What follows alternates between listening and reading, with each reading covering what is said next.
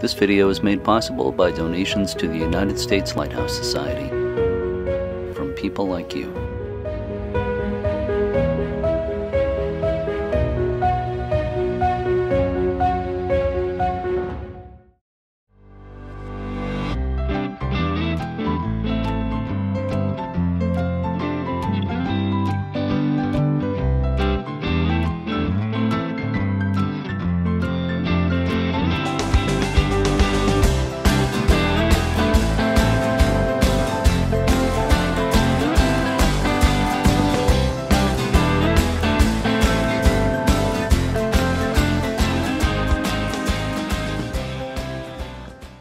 Speaking this afternoon with Benn Trask, and Ben, I believe, is, are you in Hampton, Virginia right at the moment? You're at the school where you teach, right? I'm in Newport News, but Newport News, right next to Hampton, and I live in Hampton.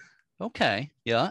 And we're going to talk about the lighthouses of southeastern Virginia and the project you're working on, a book on those lighthouses, which is of great interest to me. And I just want to mention a little personal note here. I don't think I've told you this yet, but I lived in Hampton for a year when I was 5 years old. I was an Army brat. Okay. My father was at Fort Monroe. And I, for some reason, it's stuck in my mind. I even remember the address of where I lived. I probably shouldn't say it. Not that any, not like people are going to mob the people who live there now or anything, but I remember the address of where I lived. So I just looked at it on Google Earth. The house looks exactly the same as it did 60 years ago. Anyway, so I actually remember that pretty well, my time in Hampton. It was just a while ago. Yeah. So anyway, so you have a long time connection to that area. I believe you are originally from that area. Is that correct? Right. My father was in the Navy, so I was born in Charleston and we lived in San Diego, but Hampton was the first place that I have memories of. Okay. And we moved in and out of there, but we always seemed to come back to Hampton. Mm-hmm. And you have a long interest in the maritime history of that area, correct? Right. Well, I remember my third grade project was monitoring Merrimack, which of course it's in our backyard, and so that's when it started. And my father was in the Navy. I served in the Marines. I worked about 20 some years ago at the Mariners Museum. So I had an interest in the local history, and that sort of sharpened really my interest in maritime history from there. Yeah. Mm-hmm. Okay. I just want to mention something else before we get into talking about the lighthouses and your book project and so forth. In the classroom where you are now, behind you, above your head, and we're doing this as both a video and audio episode of the podcast. So, of course, people listening don't know what I'm talking about, but anybody watching can see. I believe that's origami hanging above you there. Could you maybe explain a little bit? Origami bats is what they are. So as a teacher, you always come up with your reward system, and my reward system is give you origami butterfly or bat or cricket. Sometimes we relate it to the lesson. So we'll if we're doing something about, I tell a story about the pigeon called Jeremy that flew messages during World War I. So sometime during that particular lesson, I give out origami pigeons and things of that nature, or bookmarks. So that's one of my hobbies I picked up when I was living in Okinawa and when I was stationed in Japan. Okay. So, yeah. I love them. Yeah. Origami bats. I can make them out really, really well now that they're bats. So they're all hanging upside down. Well, of course. Exactly. So it's appropriate. Yeah, yeah. And remind me where and what do you teach? I teach U.S. history. I teach the second half of U.S. history. So it's 1865 to the present. And we really do try to make it come up to the present. And I was in school. The present ended at World War II. But we really do try to bring it up to date. Yeah, I'll just throw in also, I have an older brother, John, who's just retired as a history professor at Randolph College in Lynchburg, Virginia. Okay. Used to be Randolph-Macon. They just call it Randolph College now. And he has been working for a long time on a book on the history of the state of Virginia. I can't even begin to say how many years he's been working on it, but the publisher, as I understand it, is still, still wants to do it. Right. So of course the history never ends. So I don't know if his writing of the book will ever end, but hopefully you'll see that in the not too distant future. Okay. Look forward to it. Yeah, me too. So you are working on a book on lighthouses of southeastern Virginia. You mentioned your interest in maritime history developed quite a few years ago. Have lighthouses also been a long interest? It wasn't an interest until I started working at the Mariners Museum. So I wrote my first little article on the Old Point Comfort Lighthouse about 1989. And then I did some more research and my article for the Keeper's Log on that station. And I wrote one on the Newport Comfort, Old Point Comfort lighthouses. So I'd say since about 1990, I've had a serious interest in lighthouses. Mm-hmm. Okay. Can you tell me a bit about the focus of the book you're working on? And part two of that question is, when might we expect to see that book?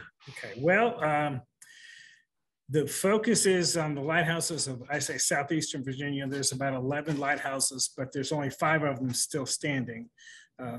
Most of those lighthouses are screw pile lighthouses, and they've been taken down. Mm-hmm. And if all goes well, it'll be out next summer. That's the date. So, but we're starting to submit chunks of stuff to the publisher here pretty soon. Mm-hmm. So, okay. And that's being published by the History Press, correct? History Press, right. And it's basically each history is a chapter. So that's how it's going to be working. But as an overall arching introduction, and because lighthouse keepers moved around and the events moved around, there's some overlapping between the histories of the station. Mm-hmm. The title of the book, and correct me if I'm wrong about this, but I think I read the title of the book, is The Lighthouses of Southeastern Virginia, Venerable Attached Friends. Right. Do I have that right? What does that mean exactly? Okay, so there is a nice travel history to the Mediterranean, and it was penned by a Navy chaplain, Walter Colton. He was on the Constellation, and as he's leaving out of the Chesapeake Bay, the last structure he's going to see is the lighthouse there at Cape Henry, and he refers to that lighthouse as his venerable friend. So I sort of stretched that a little bit and call them venerable friends. But normally when I write a book or an article, the title comes to me really, really quickly. This was just the opposite. I had to look and look and look. We had a generic title, a descriptive title, but not a good title. And so finally I latched on to that quote and I said, yeah, you think about a service member, Marine or sailor heading out overseas, that's the last structure that they'll see, as they go out into harm's way. So I gravitated to that, and the publisher liked it.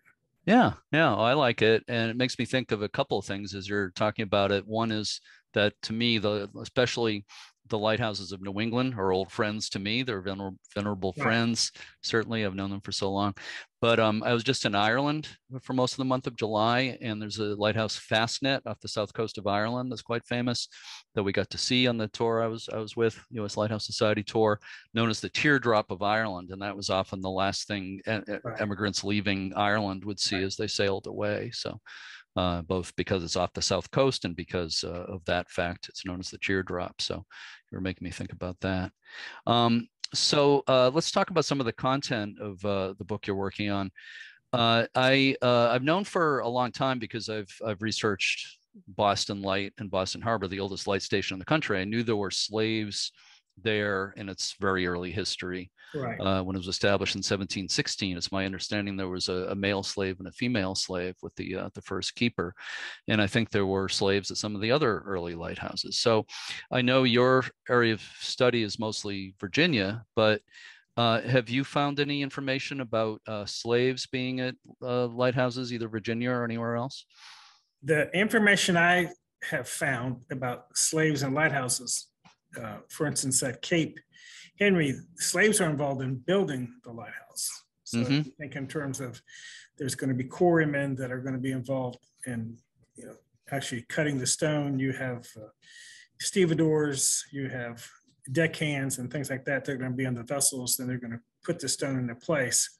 I don't have anyone who's specifically a lighthouse keeper that's early, but during the lighthouse board, when they started to do their inspections, this is when they noticed that that when they show up, there's a black keeper, or there's acknowledgement that you have somebody that owns that slave, but the slave has been there for a long period of time and is involved in the duties of that. So you don't see that, I would say, in a big way until 1850. That being said, the article I hope to write for the Keeper's Log, I call it a glimpse at African-American lighthouse keepers in Virginia, because it's not complete. Mm-hmm. There's some hints of things like that. There is, for instance, well, Wolf Trap is a light ship. You have the same lighthouse keeper there for a long time. If you check this slave schedule, he owns about 14, 15 slaves. You think sooner or later there's going to be some African-American that's going to be working on that boat for him. Mm-hmm. And so that's something you would want to do, identify all the antebellum white keepers, see if they were slave owners, and then work backwards and see if you can make a connection. So that's not something I've done in a big way, but it's something, one of the things that you can do to expand the research on Blacks and the, working in lighthouses and lightships. Compared to the rest of the country, there were quite a few African-American keepers in the Chesapeake region. Why is that exactly? There is probably about 60 Black lighthouse keepers that I have identified. Some of them are unofficial, but they certainly did the job. One of the reasons is that, I guess when I was taught history earlier, you had Reconstruction ends, about 1877, federal soldiers move out and African-Americans lose their rights, and, you have basically Jim Crow after that. That's not quite right. You have a very viable, strong African-American political movement, even in the 1880s, and they're still voting, and they understand how politics works in the 1880s. And part of that system is the patron system, the spoil systems. If your party's in charge, you're allowed to dole out the jobs. So if they're organizing and they're voting, they expect a certain percentage of the positions. And in this area, it didn't matter whether you were, working at the customs house, or you were, the dog catcher, or you were the blacksmith. It was a political appointment. So that is something that was there. One scholar has identified about 25% of positions in Eastern Virginia went to African Americans. So that meant a lot of lighthouse keepers. So they were very adept through the 1880s in securing what they thought their fair share of the positions were. And one of those positions was lighthouse keeper. Some of them will move on, I say, to better positions, like they will become postmasters or things of that nature. So that's how you got the job. Especially for the African Americans, they had to demonstrate, and you see that in their history before they were lighthouse keepers. They had been staff NCOs in the Army. They were local ministers. They were politically active. Then you can become a lighthouse keeper. And even after you left, or in between services as a lighthouse keeper, you were still involved in the politics, and you're still, serving, leading from the pulpit and things of that nature. So if you compare that to some of the maritime communities that are white, it's a much different approach of how the two different groups become lighthouse keepers. Yeah. Okay, that all makes plenty of sense. So according to what I've read, and correct me if I'm wrong about this, but I believe one of the first Black keepers who actually got the official appointment at a lighthouse was Willis Augustus Hodges, Cape Henry. Right. Do I have that correct? Can you say a little bit about him? Sure. What's great about him is that he wrote an autobiography. The autobiography was reprinted and edited, and done a very good job. University of Tennessee Press published it. What's sad for lighthouse folks like myself is that Hodges does not mention that he was the keeper at Cape Henry, and nor did the editor discover that he was the keeper at Cape Henry. But, oh, wow. He was born free black in Princess Anne County. That's now Virginia Beach. He's going to leave Princess Anne County. He's going to live in New York. He has contact with John Brown, and he has contact with William Lloyd Garrison. He's mentioned in the Liberator. When the Civil War is over, he comes back down here. He has family connections, gets very much involved in local government. He's going to be a representative for the Republican Party, because that's where African Americans are going to rely on themselves. So the Republican Party, or later a faction of the Republican Party that you might call, that are known as the readjusters. And the readjusters, interestingly enough, are going to be one of those groups that are going to look to give African American patronage in order to support their point of view. And the readjusters are unique to Virginia. So that's another reason that you have a lot of African American lighthouse keepers. There's a Senator, William Mahone, who is going to go to Congress, and Congress is very evenly split, Democrat, Republican. He always leans to the Republican, but he uses that in order to get plenty of patronage. So that's another reason that you have a lot of black keepers of that. But anyway, so Hodges is involved in that early. He gets that early appointment. He does not keep it. Noteworthy that he does run actually for the General Assembly. So that's the type of leadership that we're talking for. He doesn't win, but he gets a fair number of votes. So, and he's going to go on to hold other local government positions. But yeah, right around 1875, 1870s is when people like Hodges start to get official appointments. Okay, so there are others that followed soon after him, or actually at the same year. There's a Reverend William R. Davis is going to get appointed at Old Point Comfort. So there are other keepers that get appointed at that time. But even after Reconstruction is over, you have even a bigger boom in the 1880s with African American getting appointments. So. Okay. How about black women keepers? Were there some of those as well? Interesting how there's 4 or 5 black women lighthouse keepers, and they align themselves almost like women, white women. And by that, I mean, you have a situation where you have a lighthouse keeper at Newport Comfort. He owns slaves. He has 3 women slaves. They do the 1850 Lighthouse Board inspection. And they mention specifically in here that he has a woman servant that's assisting him. And if you go to check the slave schedule, he owns 3 women. So you would assume it's one of those 3 women that are involved in that. There's a very active lighthouse keeper. In fact, here I'd say he's the most successful, John B. Jones at Old Point Comfort. He's going to replace William Davis. And his wife is mentioned in the census as an assistant. Now, I know from looking at lots of other lighthouse keepers, the fact that she's listed in the census as an assistant, that's really rare. Not unheard of, but rare. But evidently she must have done a lot of the work or the other work that she would be specifically mentioned as a keeper. Yeah. Then in the 1870s, you have a woman named Amy Pettigrew and her husband are going to be a couple that work at the Craney Island Lighthouse.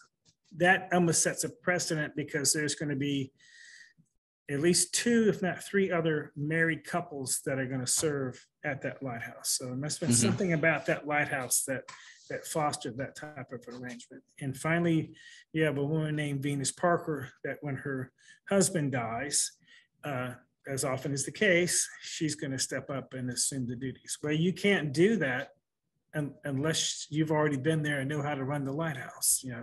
You can't, your husband's a bus driver and you've never driven the bus, you can't become the bus driver. Right. So those are the same ways that you would see white women assume duties as lighthouse keeper. And you see the same thing with black women. Yeah. Although the situation with the slave actually doing the job and getting did I hear you correctly that apparently one of those 3 women who was a slave of the keeper she's mentioned in the report that she was there and assisting him in the lighthouse. Yeah.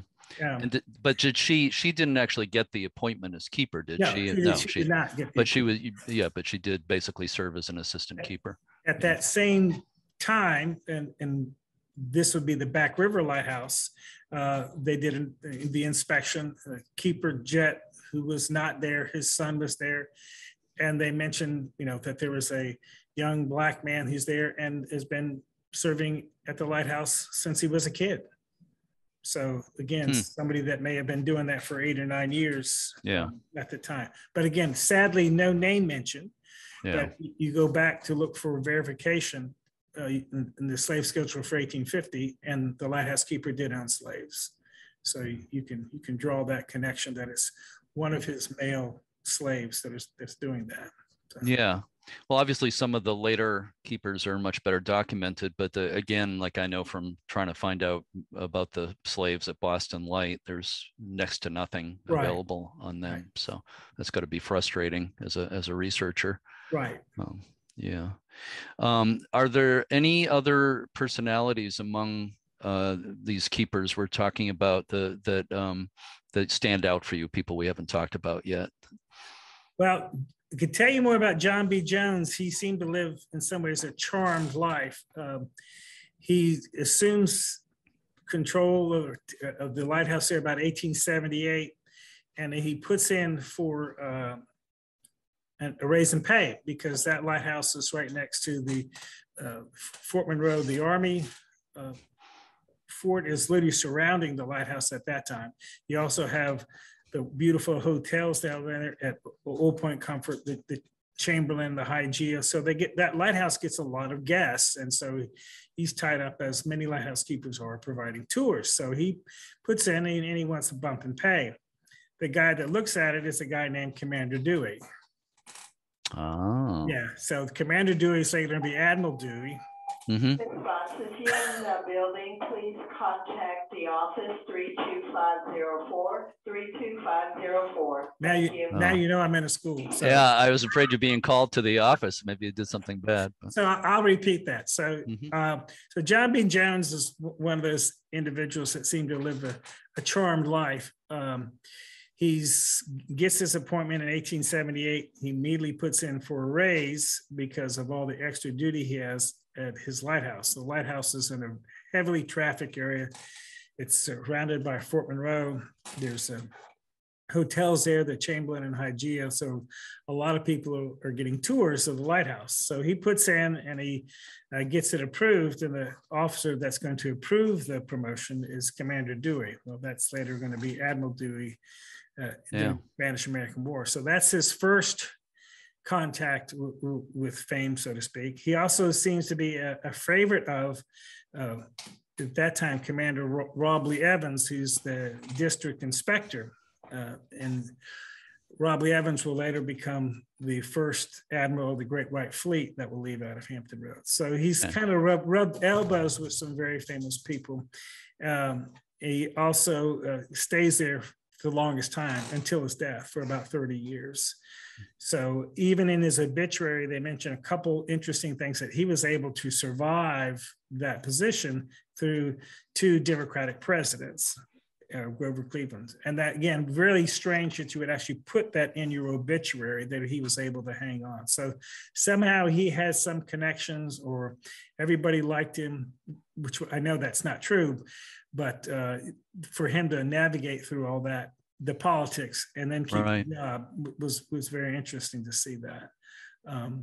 The other individual, again, that relates to the book, was a guy named Charles Sterling.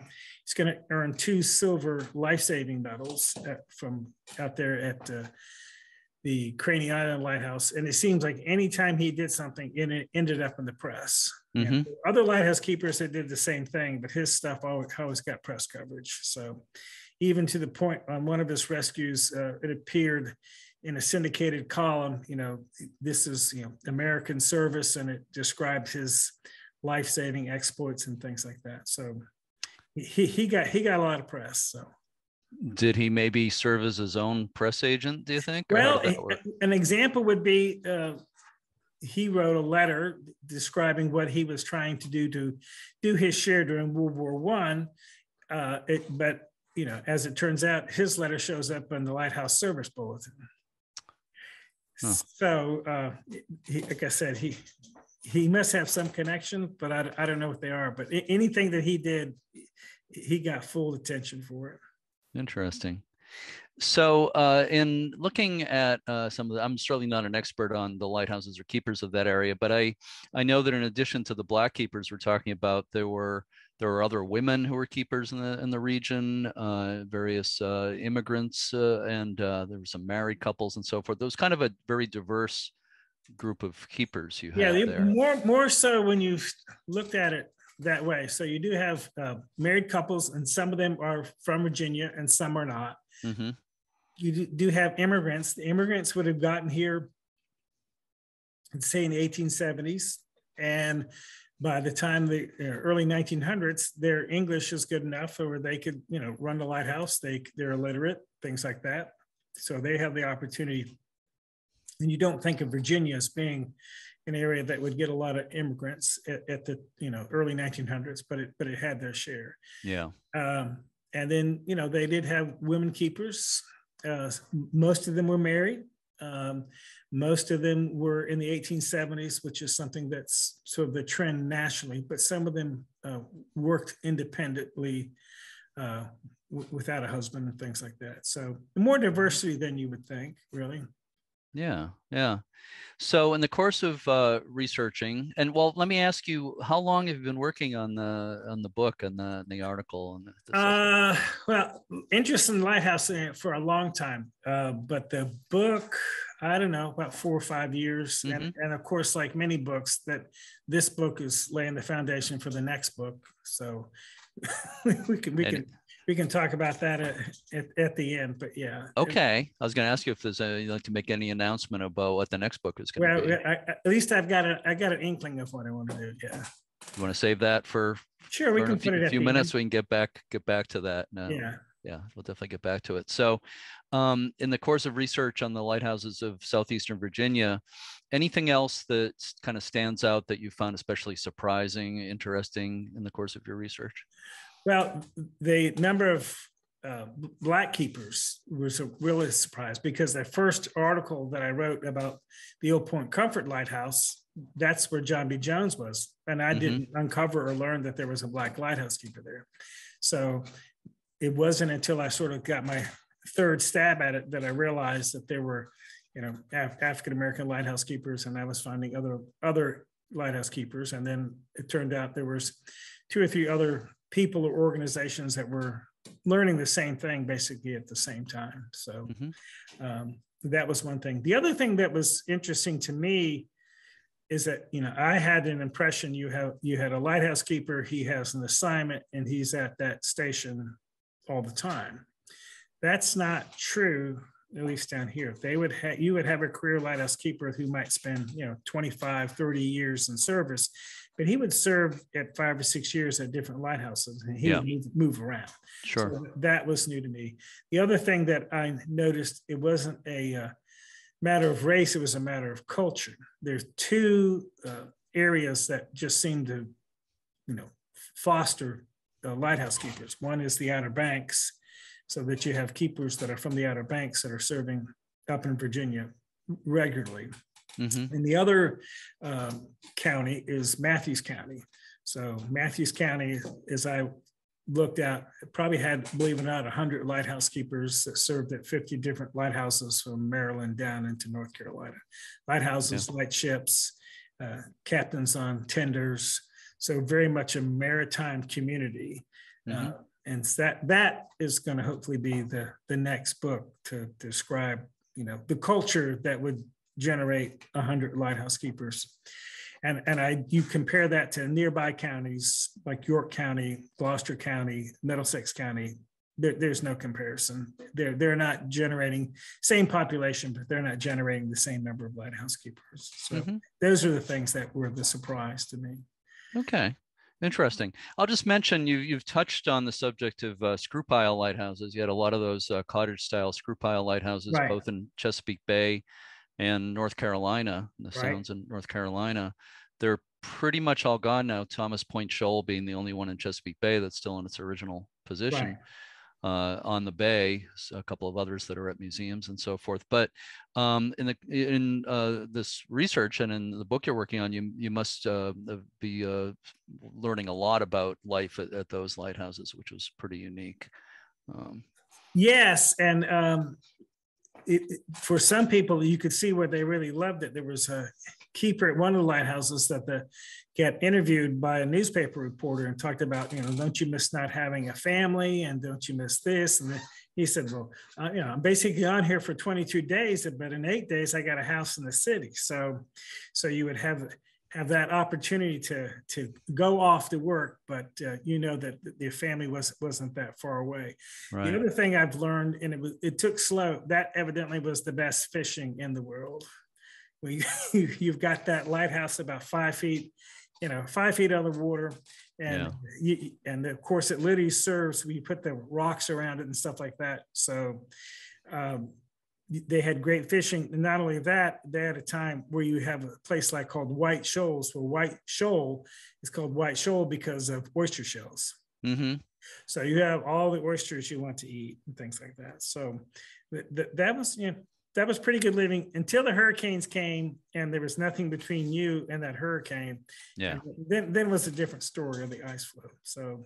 Mm-hmm. But you think about sitting out that, taking in that sunset every night, things like that. Not a bad way to make a living. Right. But as you said, there were dangers involved. And I know the ice was a scourge of a lot of those screw pile lighthouses. Yeah. Any stories along those lines that come to mind, either ice or storms at those places? One of the things that's interesting, and I've never seen this before, but they knew the storms would be so bad sometimes on the James River, like with Deepwater Shoal, they would give the lighthouse keeper permission to, when he needed to, to sort of come ashore, to let them do that. Mm-hmm. Or I've heard them keepers talking about, the lighthouse was like you were sitting in that screw pile lighthouse during the storm, and it was like you just sat still, but you were on a rocking chair. That thing was going back and forth, and no one was going to come get you or anything like that. Yeah. So they could be pretty harrowing. They had, of course, tanks for gas and things like that in those lighthouses. And when those tanks broke loose, one of the lighthouse keepers described how they just pinballed around in there and just destroyed everything in the lighthouse. So pretty harrowing, but also pretty great. And that's where a lot of your stories come in, because those people are very skilled. They can launch the boats. They do a lot of life-saving or rescuing and helping people too. Yeah. So I imagine typically it was a lot like some of the offshore wave-swept or rock lighthouses, as they might be called in New England and other places, where they would assign typically 3, maybe 4 keepers total crew, but have probably usually 2 at the place at one time, and they would kind of rotate and have shore leave for a while, like you said. Right. Yeah. Yeah. You have, like I said, about 22 days on, 8 days off, and normally you would be there with somebody else, but you would have sometimes where you'd be there alone. But with the rotation. Were some of those screw pile lights family stations, or are they pretty much? Some of them, like I said, Craney Island, I know it had couples, but I never found any indication that children lived in those lighthouses. And some of those people had a lot of children. So I'm not sure what that arrangement was, who took care of the kids, or the older kids taking care of the younger kids when mom and dad were at the lighthouse. I have not been able to work that out. But Craney Island was a situation where you had couples assigned to that lighthouse. But I've never known of any situation where the family lived in the screw pile lighthouse. Right. Yeah, I don't remember offhand reading about children living in those types of lighthouses. But if somebody, we have a lot of lighthouse buffs listening. If somebody knows of something, maybe they can let us know. Yeah. Because you can look at the census, you can see that, husband and wife are the lighthouse keepers, and you can see they got 7 or 8 children. Mm-hmm. Who's watching the kids? Yeah. Maybe, I know, like at Boston Light, being a small island out in Boston Harbor, during the school year, the kids would board with families on the mainland so they could go to school. Yeah. They would actually live at the lighthouse in the summer, but I don't know if there was anything like that. So let me ask you, I think it's great that you're writing the book on the subject, and you're including a lot about the Black keepers and so forth. That's a really good thing. I applaud you for that. So you're going to bring a lot of attention to that subject. Is there anything else going on that you're aware of that's designed to recognize the Black keepers of the past? Well, I'm not the only one that's involved in this. The U.S. Lighthouse Society has been in touch with me and wants me to share what I have. And I've seen that they've got Black keepers that are listed. There's also the local chapter, the Chesapeake chapter. I'll look and see what they have there and stuff like that. So I think, between the three of us, if we pool our stuff together, which I hope to do, and post my findings, we'd all be able to share. So like I said, I'm not and the only one that's been able to do this. There was also a researcher, and I'm not going to pronounce her name right, but her name is Sandra Clunes. Oh, Senator Clooney's. I know her. Clooney, yes, she is. I've started finding Black lighthouse keepers, and then a librarian handed me her research, and I said, "Oh gosh, this is great." And then I started to say, "Okay, you can see the pattern of all these individuals getting appointed in the early 1880s. There's got to be a reason for that." So that's when I started to research the readjusters and Black political power in the 1880s and stuff like that. That made sense to me, that why they would be getting those appointments. So yeah. You mentioned the Chesapeake chapter of the U.S. Lighthouse Society. I believe Jennifer Jones, I think, is their historian. She's been doing research on this subject for some time as well. So yeah, that's great. The more people researching it, the better. So let me ask you a real big blanket question here. Why preserve any of this history? Why is this stuff important? Well, it's interesting that the term you use, because I do talks on this too. It is history. It's history, whether you know about it, I know about it, whether you write it down, it happened. What I think makes the difference is that you're going to take history and you're going to make it into heritage. You're going to make people aware of it. So I'll give you another local example that everybody knows about. The book Hidden Figures deals with African-American women mathematicians that did computations before computers at NASA in Hampton. Okay, yeah. So that is a Hampton story. Right. A national story, but it's a Hampton story. I grew up in this area, astronauts, demigods. If your dad worked at NASA, he met this astronaut, your mom did this at NASA. All that stuff about the astronauts was great. You've got all sorts of local bridges named after here. You've got local library named after astronauts and things like that. That history of Black women doing those competitions, that didn't go away. That really was there. It's not until you write a book called Hidden Figures and you have a children's version of the book and you have a great movie version of the book and you dedicate a school to Katherine Johnson, stuff like that. Now you start to have a heritage that people can talk about. So one of my summer jobs was doing a boat tour when I can point to the Virginia Air and Space Museum and say, okay, and then you mention Hidden Figures and you see everybody's face go, oh yeah, that means we now have a common heritage. We get it. I don't have to elaborate so much on that. They all make a connection between where they are and that national story and that interesting story. So you want to do the same thing with Black lighthouse keepers, because you don't know how many faces you see light up when I'm saying I'm doing a podcast and it relates to Black lighthouse keepers. Because I said, oh, really? I said, well, that's why you're doing it, because everybody says, oh, really? So that's what you want to do. You want to change history into heritage. You want people to be aware of it. You want to be able to point to different things in the community.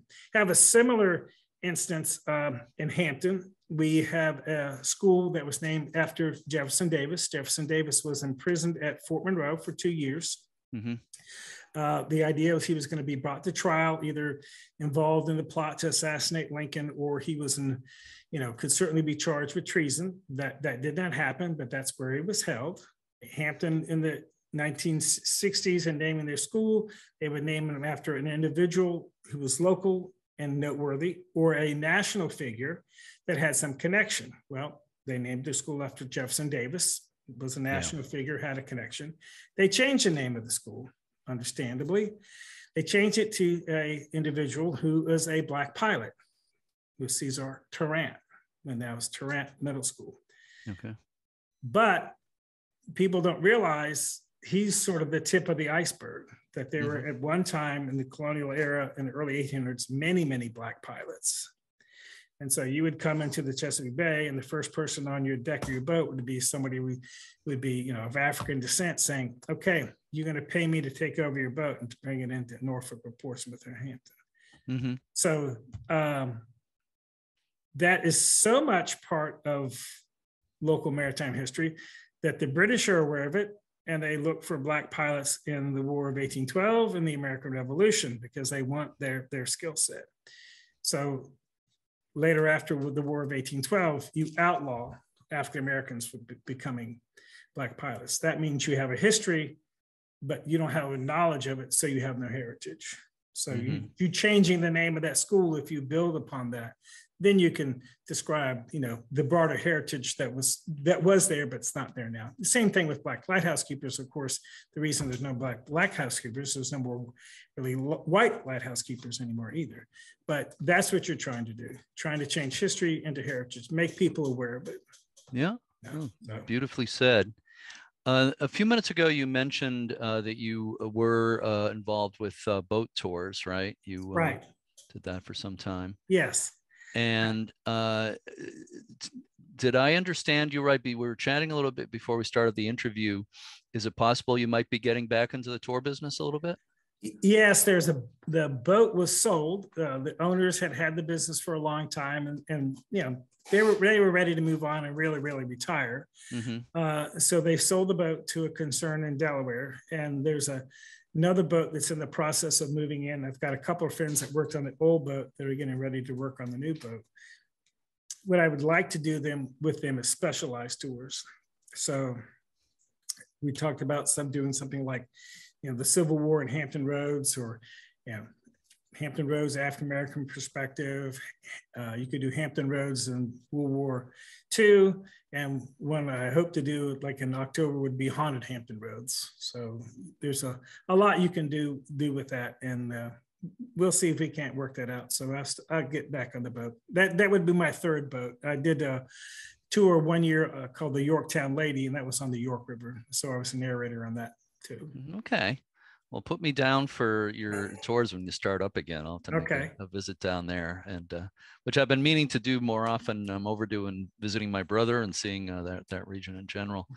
So I just got a couple more questions for you. First of all, you hinted earlier you might tell us what well, you did say a little bit about what your next book is going to be. Yeah, like I said, I did research for Newport News Middle Ground Lighthouse, which is it's right off Newport News Point. It's not far from Coal Piers and the Newport News Shipyard, where all our aircraft carriers are built.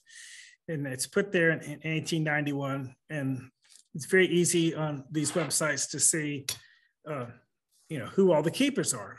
But it takes somebody that's from Matthews to recognize that's a Matthews name. That's a Matthews name. You can pinpoint where those people, literally what county they are from, potentially by their names. And so I started to look at those names. I started to run them through ancestry.com, and you look at like the first 4 head lighthouse keepers are from Matthews, and they've got about 6 or 7 lighthouse keepers from Matthews. And I said, that's got to be a thing.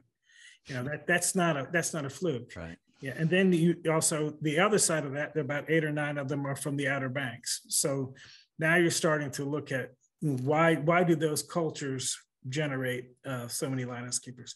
It's a very good book called Matthews Men, and it describes about the life of 6 brothers that are merchant mariners and that are, you know, involved with Liberty ships and tankers and oilers, and, you know, getting sunk, you know, trying to feed the Russians and feed the British during World War II. And that tells the story about, you know, why does this community generate so many lighthouse keepers. Interesting connection to New England. I had an uncle, again, my mother's family is from Matthews. And so he's, you know, very much, as I said, you know, works on the water, follows the water. He ends up in Gloucester, Massachusetts, and that's where he's buried. But you know, he went from one maritime community to another, same sort of thing, so same skill set. Sure, so that's what drew me to that. And plus, there's some fascinating family connections where you have three brothers that are lighthouse keepers, a sister who marries a lighthouse keeper, and then the sister's niece is also married to a skipper on a light ship. And then the niece has a son who's in the Coast Guard. He ends up being on the lighthouse. So there's some fantastic family connections, very, very intricate. To try to tease that out. It's not just mom and pop, it's uncle, brother, cousin, you know, things of that nature, that they're all related and they're all involved in the lighthouse service in some way or another. So yeah, well, that's fantastic. So I have one final question for you. Okay, and this is for bonus points. All right, so get your thinking cap on. What has been your favorite thing about researching and writing about the history of lighthouses and keepers in southeastern Virginia? I liked to take my knowledge of local history and apply it to how it would have been through the eyes of a lighthouse keeper. Mm-hmm. So you've got, for instance, World War II is going on. How are lighthouse keepers involved in that? You even have something like in the 1880s, Charleston had an earthquake.